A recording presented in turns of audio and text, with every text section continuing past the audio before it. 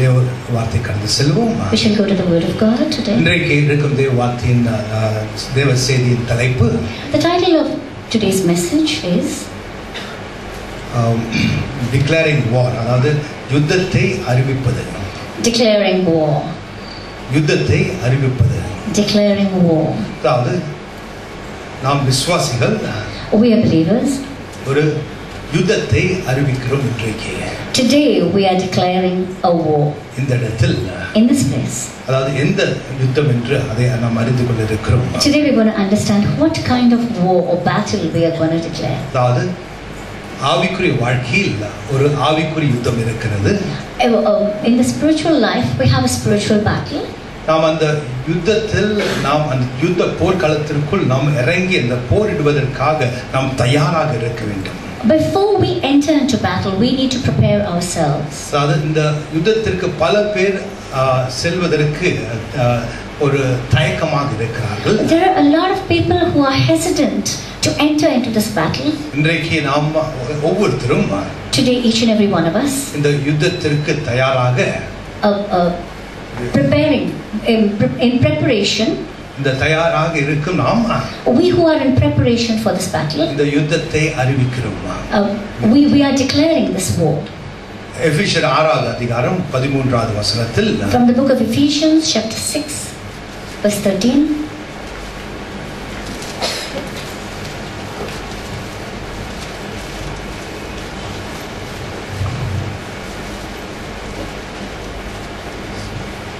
Hallelujah. எபேசியர் 6வது அதிகாரம் 13வது வசனம்.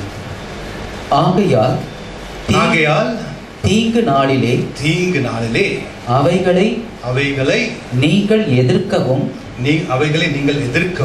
சகலத்தையும் செய்து முடித்தவர்களாய் நிற்கவும் திராணி உள்ளவர்களாகும் படிக்கு தேவனுடைய சர்வாயுத வர்க்கத்தையும் எடுத்துக்கொள்ளுங்கள்.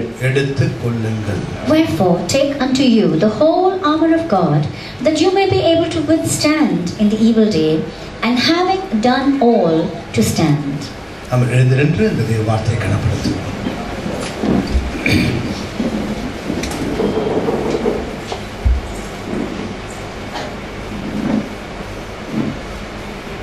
தேவார்த்தையை கனப்படுத்துவோம். பிதாவே, ஹல்லேலூயா. இந்த தேவார்த்தையை உடைய பிரசன்னத்திற்குள் கொண்டு வருகிறோம் ஆண்டவரே. இந்த தேவார்த்தையில் உடைய வல்லமையும் அபிஷேகத்தையும் ஊற்றி ஆவியானவரே நீரே எங்களிடத்தில் இந்த தேவார்த்தையின் ஆழங்களை வெளிப்படுத்தி எங்களுடைய ஆவிக்குள் உங்களுடைய வார்த்தையிலிருந்து புறப்பெற்றோம் சத்தியத்தினால் எங்களுடைய ஆவியை பலப்படுத்தி நாங்கள் இந்த பூமியில் ஆளுகை செய்யும் வாழ்க்கை வாழ்வதற்காகவும் கிருபை மற்றும் இயேசு நாமத்தில் பிதாவே, ஆமென், ஆமென், ஆமென், ஆமென்.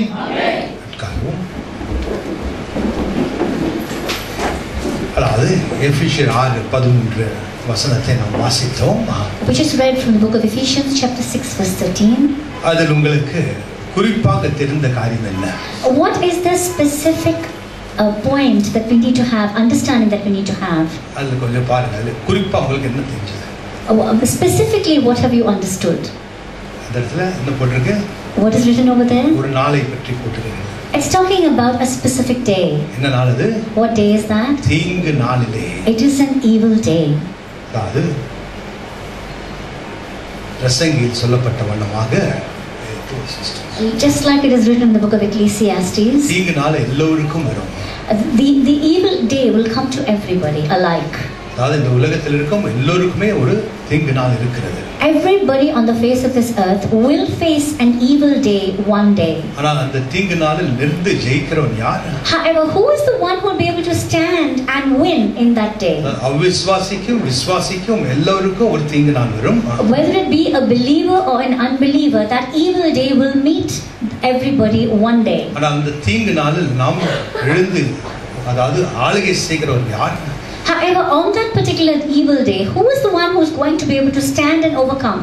அதில் தயாராக இருப்பவர்கள் those who are preparing themselves, அந்த நாளை நோக்கி தயாராக இருப்பவர்கள் those people who are looking at that day and preparing themselves for that day. ரட்சிப்புக்கு வந்து விட்டேன், I have come into salvation, இனிமேல் எனக்கு எந்த பிரச்சனையும் இல்லை, I'm not going to see any problem going அந்த forward. மாதிரி நினைத்துக் கொண்டிருந்தால் If you're going to be thinking that way, இன்னும் நமக்கு ஆவிக்குரிய வாழ்க்கையை பற்றி தெரியவில்லை. it means that we still haven't understood anything about our spiritual life. ஆவிக்குரிய வாழ்க்கைக்குள் நாம் பிரவேசித்த பிறகு, After we have entered into spiritual life, நமக்கு ஒரு சர்வாயுத வர்க்கத்தை நாம் தரித்துக் கொள்ள வேண்டும். we need to put on the armor of God.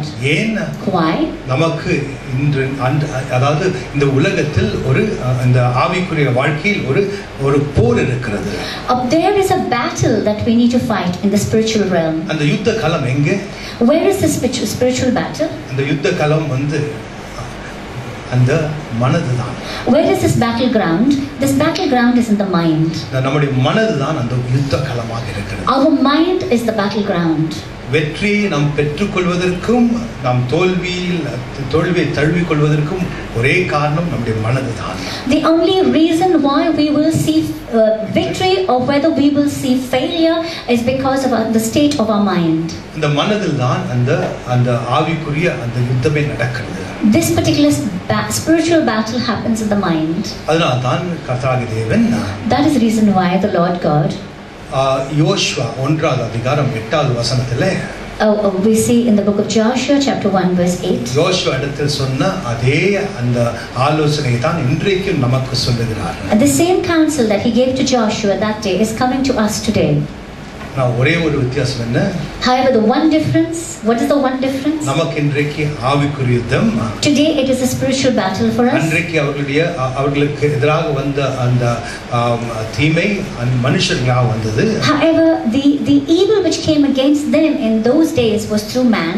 ஆனால் இன்றைக்கு நமக்கு வெறும் அந்த நம்முடைய சத்துரு யார்? However, today who is our enemy? பிசாசு. He is the devil. வாசிப்போம் அந்த 1:8. We'll read from the book of 1 chapter 8.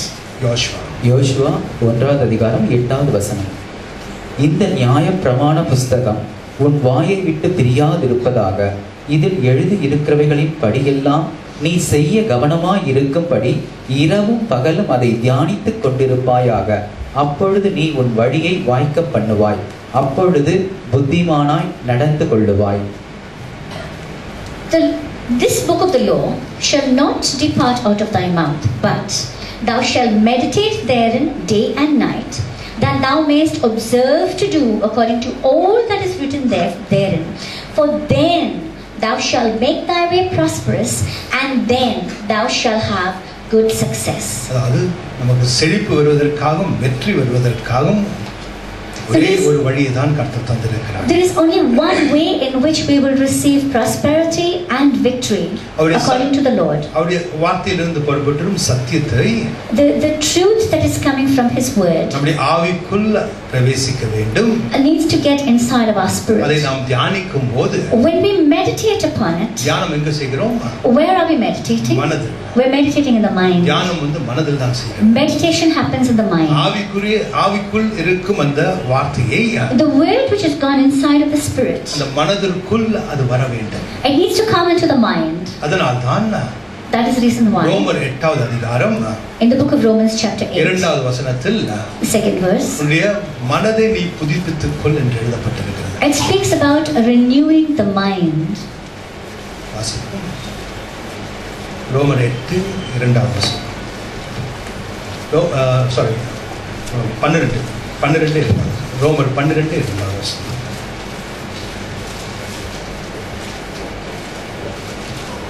ரோமர் 12வது அதிகாரம் 2வது வசனம். நீங்கள் இந்த பிரபஞ்சத்திற்கு ஒத்த வேஷம் தெரியாமல் தேவனுடைய நன்மையும் பிரியமும் பரிபூர்ணமான சித்தம் இன்னதென்று பகுத்தறியத்தக்கதாக உங்கள் மனம் புதிதாகிறதாலே மறுரூபமாகுங்கள்.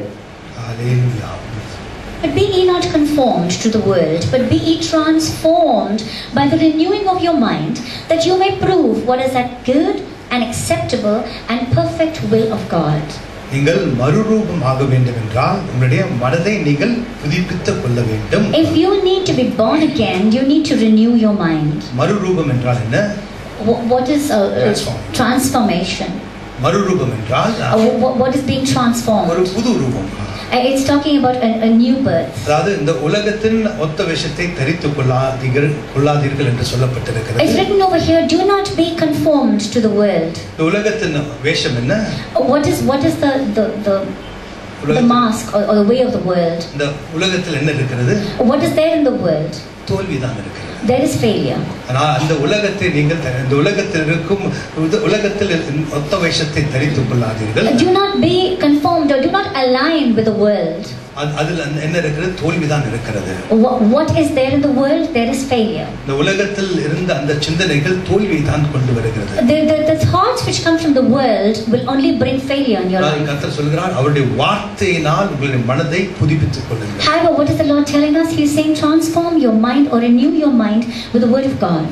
அதுதான் உங்களுக்கு மறுரூபத்தை கொண்டு வரும். It is only that which will bring transformation in you. இன்னும் கொரிந்தியர் என்ன சொல்லப்பட்டிருக்கிறது? What is written in the book of Corinthians? அதாவது கிறிஸ்துவின் சிந்தனை உள்ளவர்களாக நீங்கள் மாறுங்கள் என்று. He says you should be people who have the mind of Christ. Hallelujah. கிறிஸ்துவின் சிந்தனை கொண்டவர்களாக மாறுங்கள் என்று. Change into people who have the mind of Christ. அதாவது இனிமேல் நம்முடைய சொந்த ரூபத்தில் இருக்கும்போது நமக்கு என்ன இருக்கு? தோல்விதான் இருக்கிறது. When we walk around in our own fashion or our own thinking, we will see failure. ஆனால் கிறிஸ்துவை போல் மாறினால்தான் நமக்கு வெற்றி உண்டு. However, we will only see victory if we change to be like Christ. கிறிஸ்து இந்த பூமியில் இருக்கும்போது எப்படி இருந்தார்? When Jesus walked the face of the world, the earth, how was he? அவர் எதை பார்த்தும் பயப்படவில்லை. He did not fear anything. மரணத்தை பார்த்தும் பயப்படவில்லை. He did not fear death. ஏன்? Why? அவருடைய மனது அந்த வார்த்தையின் மனதாக இருந்தது. His mind was a mind which had the word of God. அதாவது நம்முடைய மனதும் அந்த வார்த்தையினால் புதுப்பிக்கப்பட்ட மனதாக இருந்தால், if our minds are renewed by the word of God, நாமும் மறுரூபமாக மாறுவோம். then we also will be born again or will be transformed. கிறிஸ்துவின் சிந்தனையுடையவர்களாக மாறுவோம். We will change into people who have the mind of Christ. நம்ம எபேசியர் 6வது அதிகாரம் 12வது வசனத்தை வாசிப்போம். We'll go back to Ephesians chapter 6 and read verse 12. எபேசியர் 6வது அதிகாரம் 12வது வசனம். ஏனெனில் மாமிசத்தோடும் இரத்தத்தோடும் அல்ல, துரைதனங்களோடும் அதிகாரங்களோடும் இப்பிரபஞ்சத்தின் அந்தகார லோகாதிபதிகளோடும் வான மண்டலங்களில் உள்ள பொல்லாத ஆவிகளின் சேனைகளோடும் நமக்கு போராட்டம் உண்டு. For we wrestle not against flesh and blood, but against principalities and against powers, against the rulers of the darkness of this world, against spiritual wickedness in high places. மாம்சத்திலும் இரத்தத்திலும் அல்ல. Our battle is not against flesh and blood. மாம்சம் இரத்தம் என்றால் என்ன? What is flesh and blood? மனுஷர்கள் நேராக இல்லை. Our battle is not against men. மனுஷர்களாம் மாம்சத்திலும் இரத்தத்திலும் இருக்காங்க. It's man who is in flesh and blood. நம்முடைய சத்துரு யார்? Who is our enemy? பிசாசுடைய சேனை. It is the army of the devil. இந்த இடத்தில் எழுதப்பட்ட எல்லா காரியங்களும் பிசாசுடைய சேனையாக இருக்கு.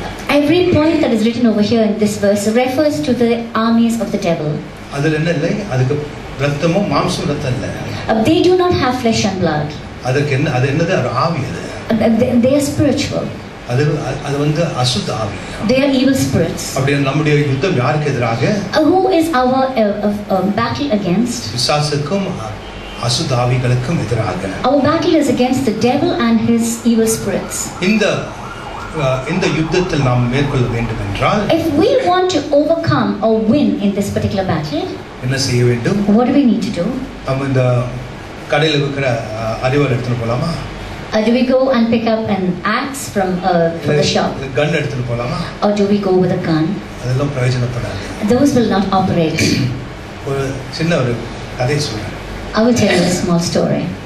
ஒரு நாள் வந்து ஒருத்தர் வந்து பயங்கர பிசாசு பிடியில் இருந்தார். There was somebody who was controlled by an evil spirit. நிஜமா நடந்த கதை. This is something which truly happened. கதை இல்ல, நிஜமா நடந்தது. This is not a story, this is a real happening. அந்த மனுஷன் வந்து இந்த குட்டி சாத்தான வந்து அப்படியே அந்த பக்கம் ஓடுறதெல்லாம் கண்ணுல பார்த்துட்டு இருந்தான். This man was seeing with his physical eyes evil spirits or small spirits running around him. அது வந்து வேணும்ட்டு அவனுடைய அந்த கட்டில வந்து தூக்கி போடும். It used to lift him throw him on the bed. அவன் வந்து அலார் நிறையும். It used to hit him. அவன் என்ன செய்தான்? What did he do? இல்ல ஒரு கட்டை எடுத்துட்டு He took a big stick. ஒரு அடி அடிச்சான். And the minute he saw those things, he used to hit it. அது ஆவியாச்சு. That is a spirit. அது நேரா வந்து அவனை வந்து அந்த கையில அப்படியே கீறிடுச்சு. It used to scratch him with its nails. கீறல் தெரிஞ்சது. It was visible. The scratches on his body were visible. பயந்து அதுக்கு அப்புறம் எனக்கு ஃபோன் பண்ணாங்க. That person got afraid and called pastor. அப்புறம் நான் ஜெபிச்சேன். நான் சொன்னேன் இதெல்லாம் வந்து இந்த கட்டையும் அருவெல்லாம் அதுக்கு உதவாது. இது வார்த்தைன்ற பட்டயத்தினால தான் அதை அழிக்க முடியும். I told him that you cannot destroy these things with knives and with guns. You need the word of God to destroy this. ஜெபிச்சு அதை முடித்தேன். I prayed and I destroyed that. அதுக்கு பிறகு அந்த பிரச்சனை வரல. After that problem did not come to that person. இன்னொரு குடும்பத்துல இன்னொரு அதே மாதிரி நடந்தது. Something like this happened to another family.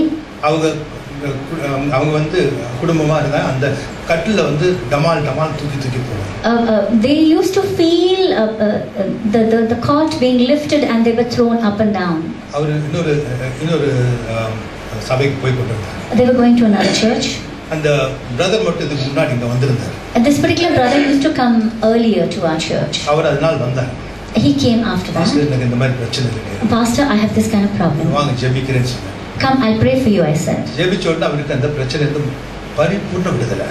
He received deliverance from that particular problem immediately. அவர் தொடர்ந்து வந்தார். He continued to come. ஆனா அவங்க பிள்ளைகளும் அவங்க மனைவியும் வரல. However, his wife and his children did not. கொஞ்ச நாள் வந்து திருப்பி அவர் வந்து நிறுத்திட்டாங்க. He continued to come, but after some time he stopped.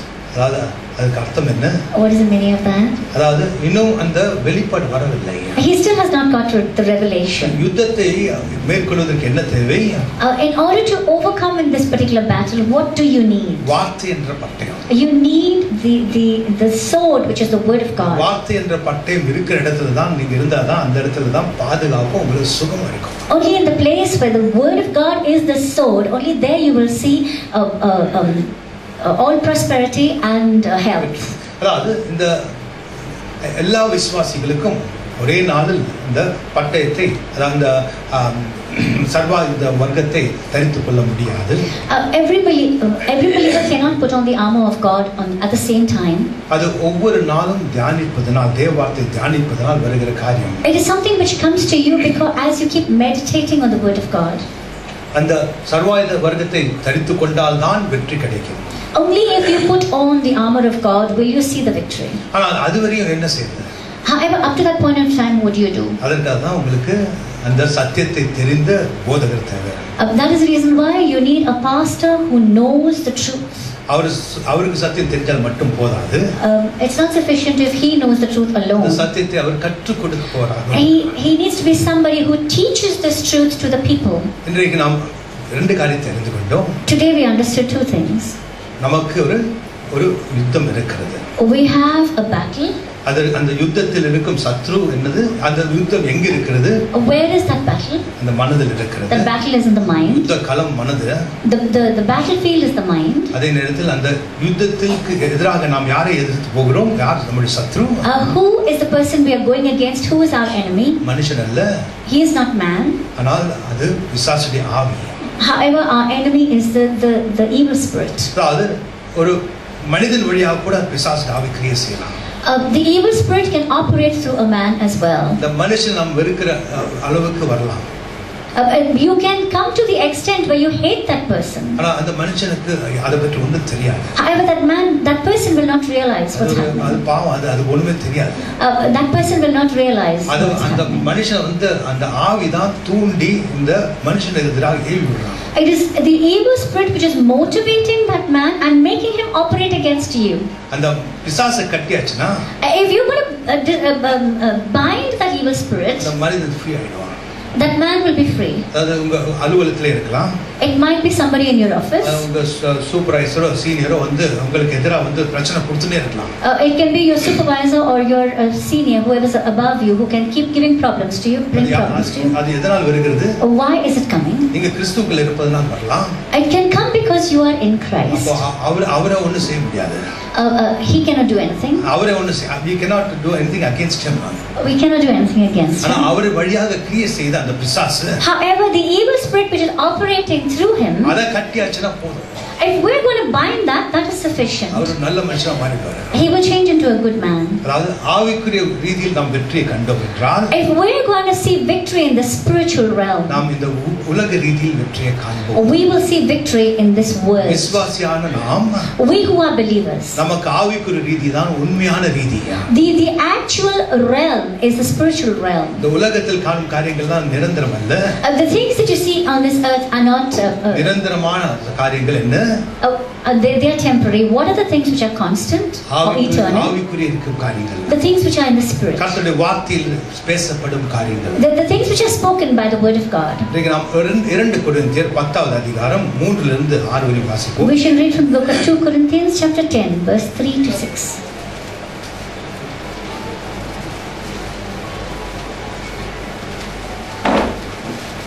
2 கொரிந்தியர் 10வது அதிகாரம் 3லிருந்து 5வது வசனம்.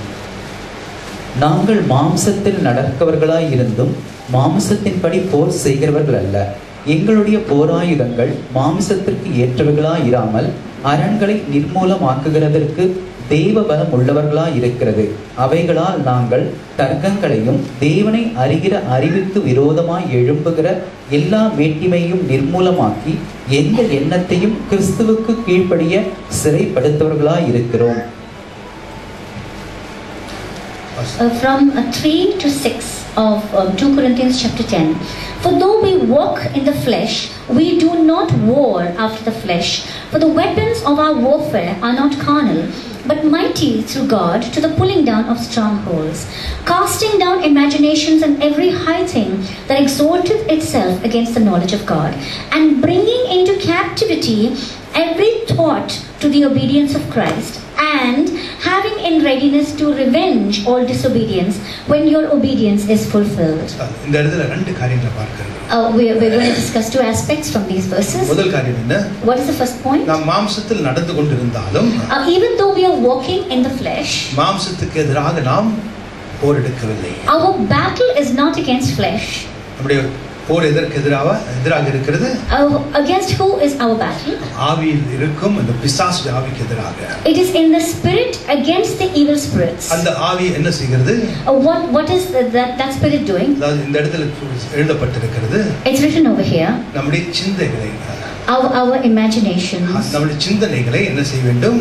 What do we need to do with our thoughts? வாசிங்க அதை. casting down your imagination. அவைகளால் நாங்கள் தர்க்கங்களையும் தேவனை அறிகிற அறிவுக்கு விரோதமாய் எழுப்புகிற எல்லா மேட்டிமையும் நிர்மூலமாக்கி எந்த எண்ணத்தையும் கிறிஸ்துவுக்கு கீழ்ப்படிய சிறைப்படுத்துவர்களாய் இருக்கிறோம். Casting down imaginations. casting down.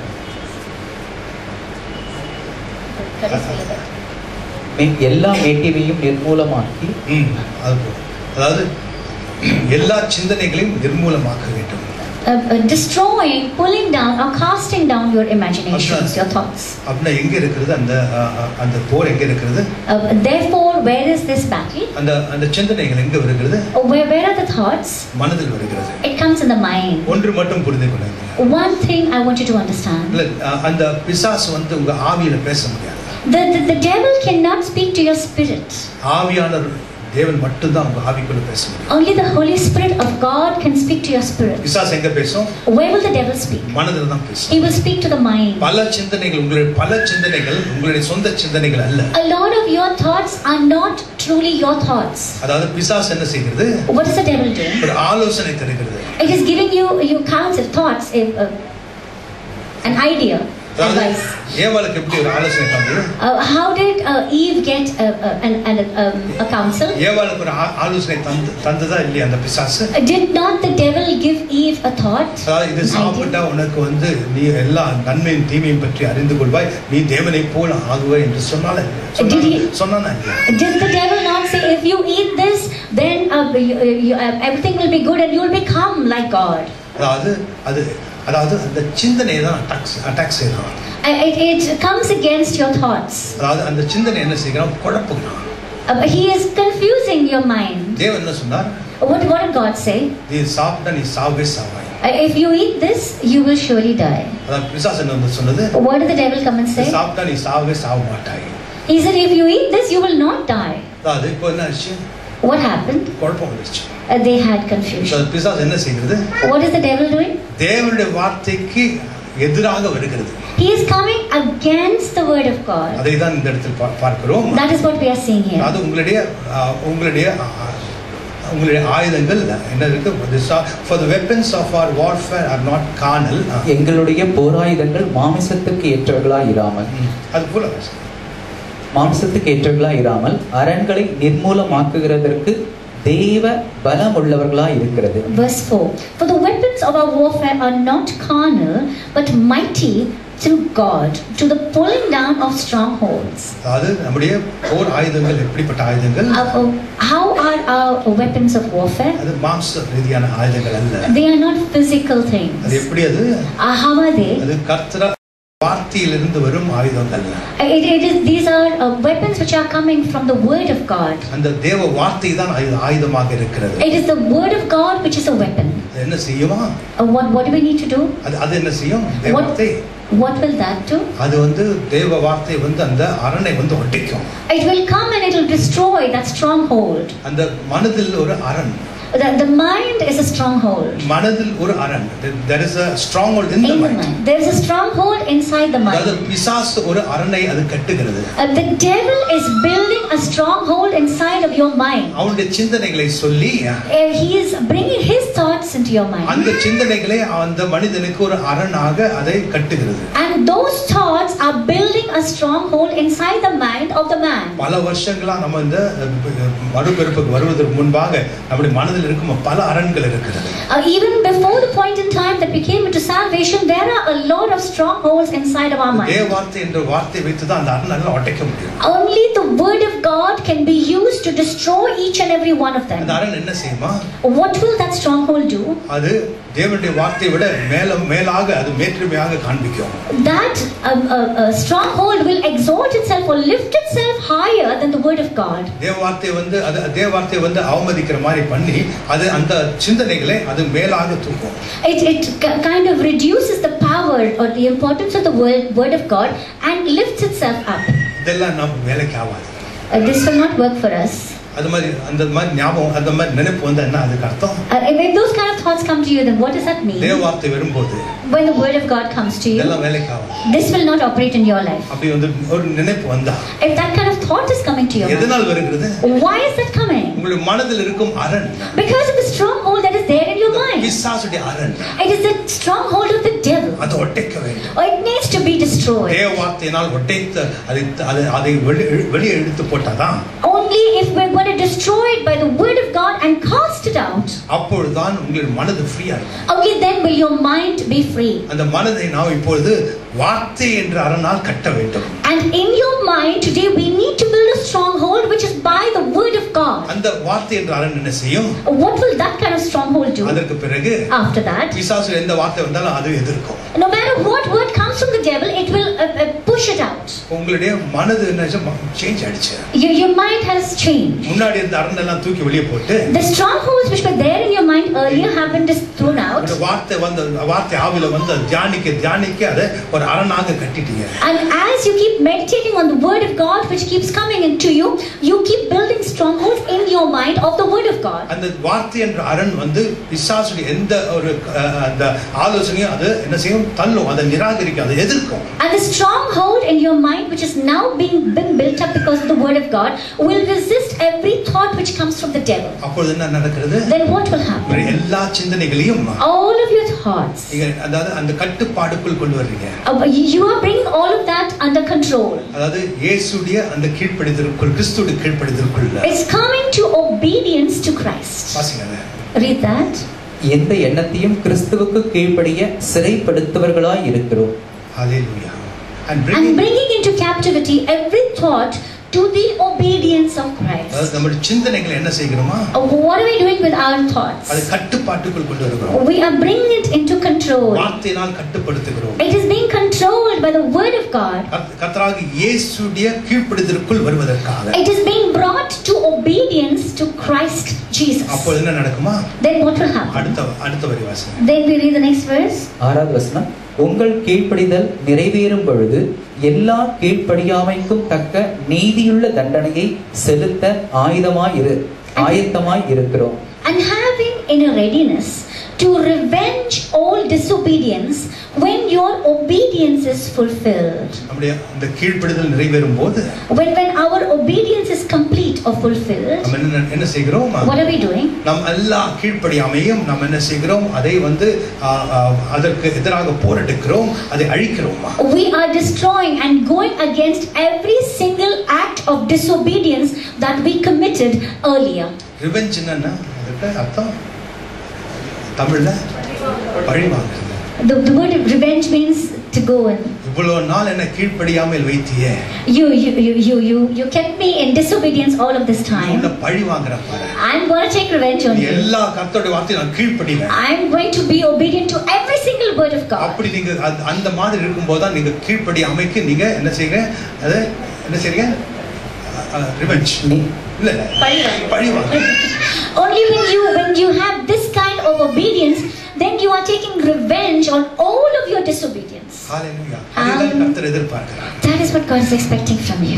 அந்த நிலை வந்த உடனே, when that thought, the minute that thought comes, and it comes to that level, the minute you come to that level, அதற்கு பிறகு நமக்கு வெற்றி தான்.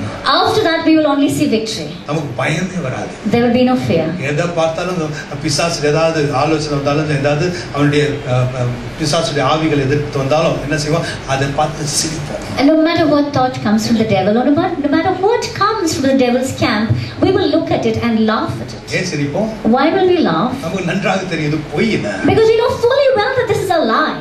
அதாவது ஒரு வியாதியை கொண்டு வந்தார் என்ன சொல்லுவோம்? If he is going to bring some sickness against us, what will we say? இயேசுவின் தழும்புகளால் நான் சுகமானேன். By the stripes of Jesus I am healed. சாத்தானே அப்பால போ. Be gone from me, Satan. என்னுடைய சரீரத்தை தொட்டவே முடியாது. You cannot touch my body. இயேசு நாமத்தில். In the name of Jesus. அந்த சிந்தனை, அந்த அரண், அந்த தேவவார்த்தை என்ற அரண் அது பலமாக இருக்கும்போது, when the word of God which has created a stronghold in our mind is strong, அப்பொழுது அது என்ன செய்யும்? அந்த பிசாசுடைய அந்த ஆலோசனையை எதிர்க்கும். Then it will resist the thoughts which come from the devil. அது சும்மா இருக்காது. It will not keep quiet. அது இன்னும் அது வலியை கொண்டு வரும். You will be receiving that pain in excess. அந்த இடத்துல ஏதோ அந்த பழுத்து இருந்தா அது இன்னும் சீடு அதிகமாகிற மாதிரி தெரியும். If it's something which is swollen, it will only become worse. And it will become poisonous, or pus will collect. இன்னும் அதிகமாகும். It will get excessive. அப்பொழுது நீங்க என்ன செய்வீங்க? Then what will you do? அதை பார்த்து சிரிப்பீங்க. You should look at it and smile or laugh more. ஏன் சிரிப்பீங்க? Why will you laugh? எனக்கு தெரியும். I know fully well. இயேசுவின் தழும்புகளால் நான் சுகமானேன். By the stripes of Jesus I am healed. நீ என்னுடைய சரீரத்தை ஒண்ணுமே செய்ய முடியாது. You can do nothing to my body. சாத்தானே அப்பால போ. Be gone from me, Satan. அதுக்கு அப்புறம் அது உடைஞ்சு அது எல்லாம் சீல போய் நார்மல் ஆயிடும். After that particular boil will burst and all the pus will be gone. எனக்கு ஒரு நாள் அதாவது விசுவாசியான அந்த முதல் அந்த வருடத்தில் நடந்த ஒரு காரியம். This is something which happened to me in the early days of my believerhood. முதல் வருஷம். In the first year. அந்த முதல் வருஷம் இயேசுக்குள் வந்த போது நடந்த காரியம். This is something which happened to me when I came into Christ the first year. அதாவது எனக்கு எப்போதுமே ஷேவ் செய்தால என்ன செய்வேன்னா, இந்த 24 ஹாஸ்பிட்டலில் போய் இந்த டெட்டனஸ் டாக்சைடு போடுவேன். அது கேட்போம் அவங்ககிட்ட, இந்த டிடி எப்போ எல்லாம் போடணும். அவங்க சார் இன்னைக்கு போட்டால் 15 நாள் கழிச்சு போட்டோம், அதுக்கப்புறம் 20 நாள் கழிச்சு போட்டோம். அதெல்லாம் கரெக்டாக மெயின்டைன் பண்ணி வந்தேன். Because I used to shave, I used to always be afraid of poison. So I used to go and take a TT, and I used to get counsel from the doctor how often I have to take the TT. So then he used to say once in 15 days, and after 21 days, I think it was three times you have to take. அவிசுவாசியா இருக்கும்போது அப்படி சொல்லி கொடுத்தாங்க. அந்த மாதிரி செய்திருந்தேன். As an unbeliever, they used to tell me that, and I used to do that religiously. அப்புறம் கர்த்தருடைய வார்த்தை வந்தது. However, the word of God came to me. தழும்புகளால் சுகமான இந்த வார்த்தையில் நின்று கொண்டிருந்தேன். I was standing in the word, by the stripes of Jesus I am healed. அதனால என்ன ஆச்சுன்னா, what happened one day? ஒரு கேட்ல ஒரு துரும்பு பிடிச்ச இருந்தது, அதை வச்சு பண்ண கீறிடுச்சு. When I was opening the gate, my finger got caught on one sharp rusted piece of iron. Nail. அது பயங்கரமா ஆழமா போயிடுச்சு. It went deep. அதுக்கப்புறம் அது வலிக்க சேர்த்து கடைசியில பழுக்க ஆரம்பிச்சு. It started paining, and I could see the pus collecting. பழுப்பு அதிகமா பஸ் அதிகமாக இருக்கு. The pus was becoming more and more inside that. அதை எதிர்த்து பேசினேன். I spoke against it. அப்பொழுது கர்த்தராகிய தேவன் சொன்னார். Then God said, அதாவது தூக்கத்துல ஒரு சொப்னம் வந்தது. I had a dream. அதாவது கர்த்தர் வந்து அந்த இடத்தை அதை ஓபன் பண்ணி அப்படியே அது வெளியே வர மாதிரி, as if it was being cut and all of that was coming out. அன்னைக்கு காலைல எழுந்து நான் பார்த்தா அது அப்படியே தான் இருந்தது. When I got up in the morning, it was as it was. அப்புறம் நான் குழந்தை ஸ்கூல்ல கொண்டு விட்டு திரும்பி வரேன். I went and dropped the children at school and I came back. அப்புறம் நான் நின்று இருக்கும்போது பாஸ்டர் சொன்னாங்க, என்னது ஏதோ உடைஞ்சு ஏதோ இது வருது, ரத்தம் வருது அப்படின்னு சொன்னாங்க. Then my wife said that your finger is open and blood coming. சொன்ன மாதிரி அது வெளியே வந்துருச்சு. It came out as God had said. Clean பண்ணும்போது when I was cleaning it, அவங்க தான் க்ளீன் பண்ணாங்க. I am cleaning. அப்போ ஞாபகம் அந்த இடத்துல ஒரு கருப்பு இது அந்த ரஸ்ட் இருந்தது. Inside of that there was a piece of rust. அந்த ரஸ்ட் இருக்குது உள்ள. What is rust? துரும்பு இருந்தது அதுக்குள்ள. There was a piece of rust inside that. அது என்ன செய்யும் சாதாரணமா? What will happen normally? அது வந்து அந்த டெட்டனஸ் வந்து பழுப்பு கொண்டு வந்து அது வந்து ஒரு மனுஷனுடைய உயிரை எடுக்கும். That poison will turn to tetanus and it can even take a person's life. பிசாசு என்ன செய்தான்? What did the devil do? அந்த பயம் எனக்கு இருக்குன்னு அவனுக்கு தெரியும். He knows fully well that I had that fear. அந்த சோதனையை அதே இடத்துல கொண்டு வந்தான். And it brought this test in the area where I had fear. என்னுடைய மனதில் என்ன இருந்தது? What was in my mind? அந்த பிசாசு அந்த அரண்யை வந்து அது வந்து காலி பண்ணிட்டேன். அது எடுத்துட்டேன். I destroyed that stronghold which the devil had made in my mind. வார்த்தை என்ற அரண்யை வந்து அந்த இடத்துல ஏற்படுத்திட்டேன். And the stronghold of the word of God had built up in my mind. அதுல திடமா நிக்கும்போது, and when I stood strong on that, பிசாசுடைய கிரியை நடக்கல. The work of the devil could not operate in my life. அதான் சொல்றேன். That is what I'm telling. அதாவது பிரச்சனை வந்தா பயந்து ஐயோ செத்து போடுவேன்னு சொல்லி பயப்படாதீங்க. When a problem comes your way, do not be afraid and think that you're going to die. உங்க ஜீவன் எங்க இருக்கு? Where is your life? உங்க ஜீவன் இயேசு கிறிஸ்துவோடு தேவனுக்குள் மறைக்கப்பட்டிருக்கிறது என்று கொலோசியர் 3:3 சொல்கிறது. Colossians chapter 3 verse 3 tells us that our life is with Christ in God. இயேசு கிறிஸ்துவோடு மறைக்கப்பட்டு தேவனுக்குள் மறைக்கப்பட்டிருக்கிறது. It is hidden with Christ in God. அதாவது பிசாசு தொடவே முடியாது. Therefore the devil cannot touch you.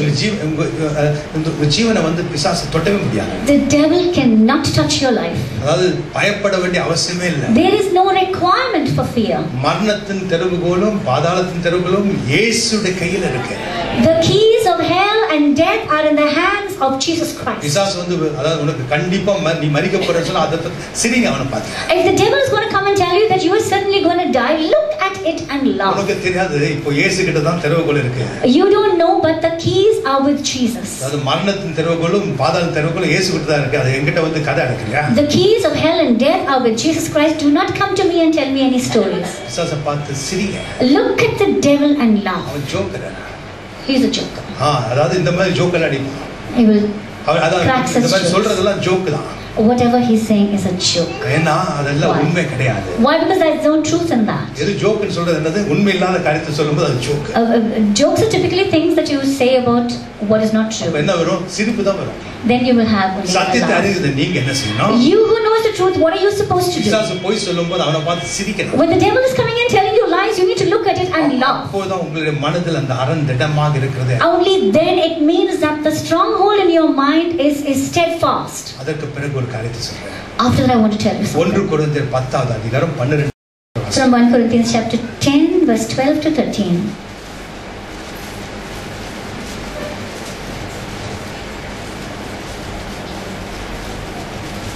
ஒன்று கொரிந்தியர் 10வது அதிகாரம் 12-13 வசனங்கள். இப்படி இருக்க தன்னை நிற்கிறவன் என்று எண்ணுகிறவன் விழாதபடிக்கு எச்சரிக்கையாய் இருக்க கடவன். மனுஷருக்கு நேரிடுகிற சோதனையே அல்லாமல் வேறே சோதனை உங்களுக்கு நேரிடவில்லை. தேவன் உண்மையுள்ளவராய் இருக்கிறார். உங்கள் திராணிக்கு மேலாக நீங்கள் சோதிக்கப்படுகிறதற்கு அவர் இடம் கொடாமல் சோதனையை தாங்கத்தக்கதாக சோதனையோடு கூட அதற்கு தப்பிக்கொள்ளும்படியான போக்கையும் உண்டாக்குகிறார். Wherefore, let him that thinketh he standeth take heed lest he fall. There hath no temptation taken you, but such as is common to man. But God is faithful, who will not suffer you to be tempted above that you are able, but will with the temptation also make a way to escape, that you may be able to bear it. Hallelujah. இது முக்கியமான வார்த்தை. This is a very, very important verse. இதுல முக்கியமான what is the important? What is the importance of this verse? இல்ல இந்த வசனத்துல முக்கியமான ஒரு வார்த்தை என்ன? What is the important word? Amen. In this particular verse. What is the important word in this verse?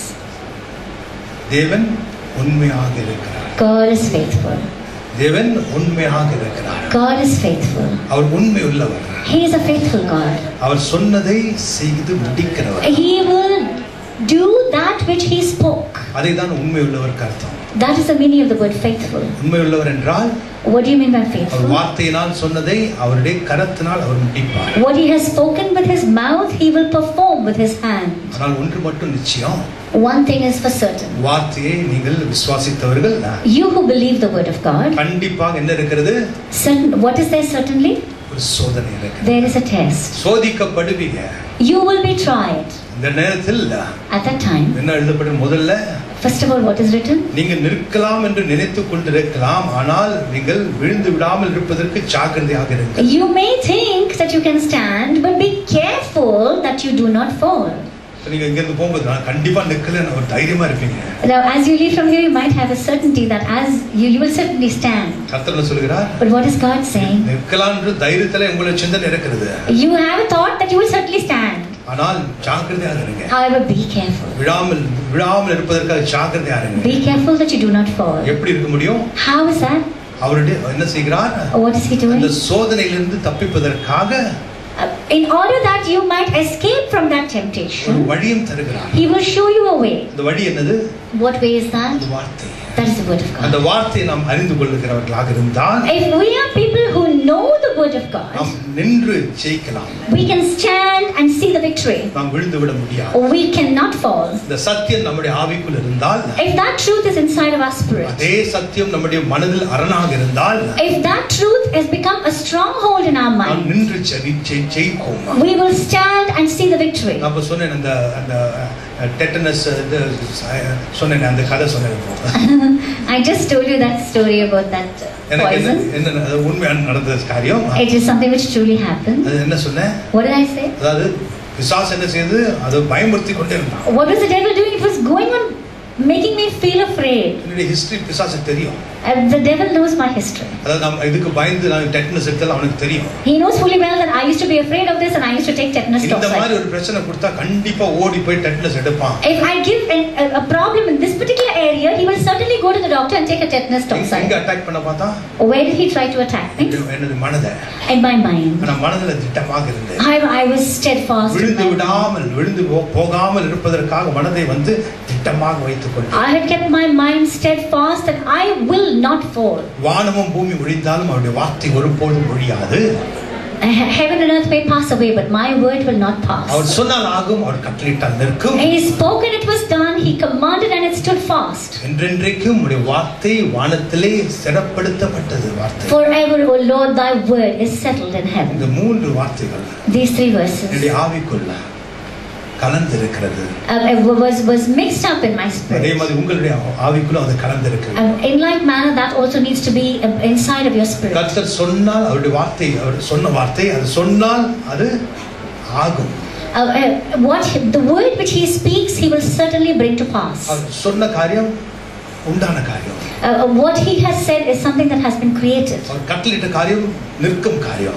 The one that he has commanded, the thing that he has commanded will stand fast. அது இந்த இடத்துல வந்து 5 கால் குதிரை வரப்போகுதுன்னு சொன்னா, if there is going to be a 5-legged donkey in this place, கர்த்தர் வந்து சொன்னா, if God is going to come and say, ஆகுமா ஆகாதா? will it happen or not? நீங்க சிரிப்பீங்களா கர்த்தரை பார்த்து? Will you look at God and laugh? ஏன்? Why? அவர் சொன்னால் ஆகும். What he says will happen. அந்த ஒரு கால் எங்க வைக்க போறீங்க? Where are you going to put that one leg, Lord? நீங்க உங்களுக்கு தெரிய வேண்டிய அவசியம். It's not necessary for you to know. அவர் பார்த்து பாருங்க. He will take care of that. அவர் சொன்னால் ஆகும். If whatever he spoke, அவர் கட்டளையிட்டால் நிற்கும். will come to pass. He will command it. நம்முடைய வேலை என்ன? What is our work? அவருடைய வார்த்தையை முழுமையாக விசுவாசிக்கணும். We need to completely and totally believe on his word. வார்த்தையே நம்முடைய மனதில் அரணாக இருப்பது. And his word needs to become a strong stronghold in our mind. உலகத்திலிருந்து அந்த சிந்தனைகள் அந்த தேவையில்லாத அந்த நினைப்பு எல்லாத்தையும் என்ன செய்யணும்? அதை தூக்கி எறியணும். Those things which have come from the world, those unnecessary things which have come from the world, we need to push out of our mind. கர்த்தராகிய தேவன் சொல்கிறார், The Lord God Almighty. சங்கீதம் 144:1 from the book of Psalm chapter சங்கீதக்காரர் சொல்கிறார், Psalm 144:1. கர்த்தரை பற்றி The psalmist has a revelation about God. 144:1 சங்கீதம் 144 அதிகாரம். என் கைகளை போருக்கும் என் விரல்களை யுத்தத்திற்கும் படிப்பிக்கிற என் கண்மலையாகிய கர்த்தருக்கு ஸ்தோத்திரம். Blessed be the Lord my strength, which teacheth my hands to war and my fingers to fight. Hallelujah. கர்த்தர் யாராக இருக்கிறார்? How is God? என்னுடைய பலமாக இருக்கிறார். He is my strength. அவர் என்ன செய்கிறார்? What is he doing? என்னுடைய கரத்தை யுத்தம் செய்வதற்கு அவர் கற்றுக் கொடுக்கிறார். He is teaching me how to use my hands to war. என்னுடைய விரல்களை யுத்தம் செய்வதற்காக கற்றுக் கொடுக்கிறவராக இருக்கிறார். And he is teaching my fingers to go to war. கரம் என்றால் என்ன? What is the hand? விசுவாச கரம். It is the hand of faith. விரல் என்றால் என்ன? What are our fingers? விரல் ஏதாவது கருத்துல தனியா நீங்க சண்டை போட முடியுமா? பாக்ஸிங் எப்படி பண்ணுவீங்க? Can you fight? அதாவது இந்த ரெண்டு விரல வச்சு பாக்ஸிங் பண்ணுவீங்களா? Can you fight with two fingers? அது 5 விரலையும் இப்படி மடக்கி குத்துனாதான் குத்து நல்லா பலமா விடும். If you put your 5 fingers together only and give a shot, then it will be a strong shot. விசுவாசம் அதே மாதிரி தான். The faith is like that. அது 5 சத்தியம் இருக்கிறது. There are 5 truths. 5 சத்தியம் அந்த ரட்சிப்பில் இருக்கும் 5 சத்தியங்கள். There are 5 truths in salvation. முதல் சத்தியம் என்ன? What is the first? விடுதலை. Deliverance. இரண்டாவது secondly சுகம். healing. மூன்றாவது பாதுகாப்பு. Third is protection. காப்புதல். preservation. நன்மை. And of soundness in all areas. 5 ஒரு விரல் மாதிரி. These 5 are your fingers. எல்லாம் முழுமையா உங்களுக்கு வந்த நேரத்துல at the time that has come to a fullness, எந்த பிசாசு வல்லமை வந்தாலும் சரி, no matter what power, what comes from the devil, கர்த்தர் உங்களுக்கு பலமாக இருக்கிறார். God will be your strength. அது நீங்க அடிக்கிற அடியில அதாவது என்னது நாக் அவுட் ஆயிடும். The shot with which you hit him, there will be a complete knockout there. ஒரே அடியில விழுந்து போனா knock out. A person who falls at the first shot is knocked out. அதாவது ரவுண்ட் எல்லாம் போக வேண்டிய அவசியமே இல்ல. ஃபர்ஸ்ட் ரவுண்ட் செகண்ட் ரவுண்ட் தான். There's no need for anything after the first round. In one shot. I'm telling you the spiritual realm. ஆவிக்குரியதில் சொல்றேன். I'm telling you the spiritual realm. ஒரே ஒரு குத்து தான். One shot. பிசாசானா விழுந்துருவான். The devil will fall. கர்த்தர் என்ன சொல்கிறார்? What is the Lord saying? உன்னுடைய கரத்தை நான் சண்டையிடுவதற்காக கற்றுக் கொடுத்திருக்கிறேன். I am teaching you to use your hand to go into battle. அதற்காக தான் சத்தியத்தை தருகிறேன் சொல்றேன். For that purpose I am giving you the truth. அந்த சத்தியம் தான் உன்னுடைய விசுவாச கரம். That truth is your hand of faith. விசுவாசம் எப்படி வருகிறது? How does faith come? வார்த்தையினால். It comes by the word of God. விசுவாசம் வார்த்தையினால் வரும். The faith comes because of the word of God. வார்த்தை கேட்பதனால் வரும். It comes because you hear the word of God. இந்த வார்த்தையிலிருந்து வருகிற சத்தியம் தான் அந்த விசுவாசத்தை கொண்டு வரும். The truth which comes from that word is what brings the faith inside of you. அப்பொழுதுதான் பலம் வரும். Only then will you see strength, have strength. என்னுடைய பலம் என்று சொல்லும்போது, when you say the Lord is my strength, அவருடைய வார்த்தை நமக்குள் இருந்தாதான் அது பலமாக இருக்கும். only if his word is inside of us, only then we can have strength. Hallelujah. Hallelujah. இன்றைக்கு அதாவது இது முதல் பாகம். This is the first part. அடுத்த பாகத்துல in the second part, understanding the spiritual, அதாவது ஆவிக்குரிய அந்த யுத்தத்தை புரிந்து கொள்வது என்ற தலைப்பில் we will be discussing under the title understanding the spiritual warfare. சர்வாயுத வர்க்கத்தை பற்றி நாம் ஒவ்வொன்றாக பார்க்கிறோம். We will take each and every part of the armor of God separately and study it. நின்று நாம் எப்படி யுத்தத்தில் ஜெயிப்பது என்பதை கற்றுக் கொடுக்க இருக்கிறோம். We are going to teach here how we will be able to stand and see the victory. இன்றைக்கு பார்த்த காரியம் என்ன? What is it that we saw today? Declaring war. அதாவது யுத்தத்தை அறிவிக்கிறோம். We are declaring war. எதற்கு எதிராக? Against what? பிசாசுடைய ஆவிகளுக்கு எதிராக. We are declaring war against the army of the devil. அதாவது அந்த போர்க்களத்தில் நாம் இறங்குவதற்காக அந்த யுத்தத்தை நாம் அறிவிக்கிறோம்.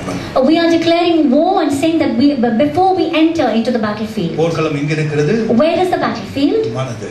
It's in the mind. அந்த மனதை நாம் என்ன செய்கிறோம்? What are we doing with the mind? ஒரு வார்த்தையினால் அதாவது அந்த அரணை கட்ட இருக்கிறோம். We are building the strongholds in our mind by the word of God. பிசாசுடைய அரணை நாம் அழிக்க இருக்கிறோம். We are bringing down or destroying the strongholds of the devil. வெளியே போட இருக்கிறோம். We are bringing it down and throwing it out. எப்படி? How? இதற்கு முன்பாக இருந்த அவிசுவாச சிந்தனைகள் எல்லாம் all of those things which have come into your mind earlier, which is unbelief, அதையெல்லாம் தேவ வார்த்தை என்ற விசுவாச வார்த்தையினால் by the word of God, which is the word of faith. வார்த்தை எதிர்க்கிற அந்த தேவையில்லாத வார்த்தைகளை we using the word of God and pushing out those unnecessary words, அதை அழிக்க இருக்கிறோம் and destroying them. அதை இனிமேல் நம்முடைய சிந்தனை என்ன எப்படி இருக்கும்? Going forward, how will our mind, our thoughts be? கிறிஸ்துவின் சிந்தனைகளாக இருக்கும். They will be the thoughts of Christ. கிறிஸ்து எப்படி பார்த்தாரோ அதே மாதிரி காரியங்களை பார்க்கிறோம். We will see things in the same light that Jesus sees it. முடியாது என்ற ஒரு வார்த்தையே கிடையாது. There is no such word as not possible. இயேசுக்கு ஏதாவது அந்த மாதிரி முடியாது என்ற வார்த்தை இருந்ததா? Did Jesus ever speak the word impossible? இந்த வியாதி சரி செய்ய முடியாது, நீங்க டாக்டர் கிட்ட போங்கன்னு சொன்னாரா? Did he ever say that this particular sickness cannot be healed, go to the doctor? அதாவது நாம தான் நினைக்கிறோம். We have this thought. இந்த பிரச்சனை ரொம்ப மோசமான பிரச்சனை. This particular problem is a very big problem. இப்படியே வச்சிருந்தா செத்து போய்டுவோம். If we keep it this way, that person can die. நேரா நம்ம வந்து டாக்டர் கிட்ட போயிடலாம். We will go to the doctor at this point in doctor கிட்ட time. போக வேணாம்னு சொல்லல. I am not telling you not to go to the doctor. Doctor கிட்ட போங்க. You can certainly go to the doctor. கர்த்தருடைய வார்த்தையை நாம் அதே நேரத்தில் சேகரித்து விசுவாசத்தில் வளர வேண்டும். However, we need to utilize or operate in the word of God and see and build our faith at the same time. நாம் ஒரு விசேஷித்த ஜனமாக இருக்கிறோம். We are a special people, peculiar people. அதாவது விசேஷித்த ஜனம். We are a peculiar people. ஒரு வித்தியாசமான ஜனம். We are different kind of people. உலகத்தில் இருப்பவர்களை போல் நாம் வாழக்கூடாது. We are not going to live like the people of the world. கர்த்தருடைய விசேஷித்த ஜனமாக நாம் வாழ வேண்டும். We need to live as people who are God's special people. அதற்காக தான் இந்த சபையை நாம் அந்த கர்த்தருடைய வார்த்தையினால் பலப்படுத்திக் கொண்டிருக்கிறோம். That is the reason why in this church we are being built up and strengthened by the word of God. நாம் எழுந்து நிற்போம். We shall stand. பிதாவே, உம்முடைய வார்த்தையை அனுப்பி எங்களுக்கு சுகத்தை தந்து எங்களுக்கு வர இருக்கும் அழிவிலிருந்து எங்களை தந்து ஸ்தோத்திரிக்கிறோம் ஐயா. ஒப்பு கொடுக்கிறோம். இந்த வார்த்தையை நாங்கள் அறிந்து கொண்டோம். ஹல்லேலூயா. உடைய வார்த்தையிலிருந்து புறப்பட்டு வந்த சத்தியத்தினால் எங்களுடைய ஆவியை பலப்படுத்தியிருக்கிறேன். இதுவரையும் நாங்கள் இந்த வண்ணமாக கற்க முடியாமல் போனதற்காக எங்களை அந்நியம் ஆண்டவரே என்று சொல்லி மனம் திரும்பி மன்னிப்பை கேட்கும் ஒவ்வொருத்தரையும் உண்மையும் உத்தமுள்ள தேவனாக இருக்கிறார் மன்னிப்பதற்கு ஒப்பு கொடுப்போம். ஹல்லேலூயா. தேவனே, இந்த இடத்தில் இருக்கும் ஒவ்வொருத்தரையும்